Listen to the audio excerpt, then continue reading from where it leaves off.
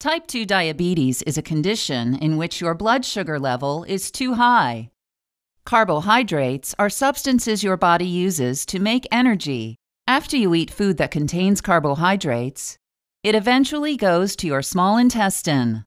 In your small intestine, the food is broken down into single sugar molecules called glucose. The cells in your small intestine soak up the sugars, which pass into your bloodstream. When the blood reaches your pancreas, it detects the high amount of sugar in your blood. Normally, this causes your pancreas to put a chemical called insulin into your bloodstream. The insulin reduces the amount of sugar in your blood to a healthy level. How does insulin do this? As the blood moves through your body, the insulin and sugar exit the bloodstream into your tissues to reach your cells. Most cells have structures on their surfaces called insulin receptors.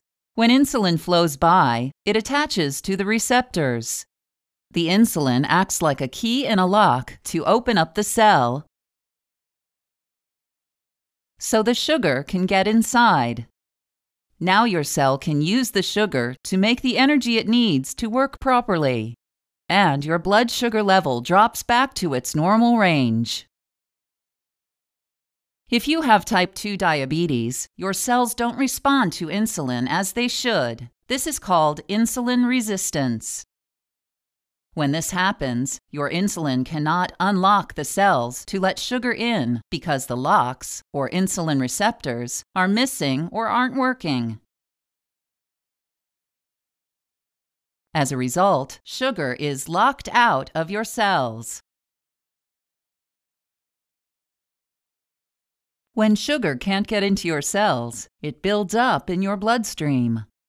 This is a condition called hyperglycemia. In response to the high blood sugar levels, your pancreas makes more and more insulin.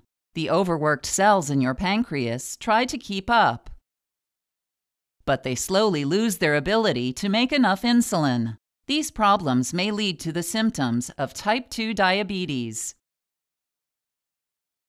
If you have questions about type 2 diabetes or any medications you have been prescribed, speak with your doctor.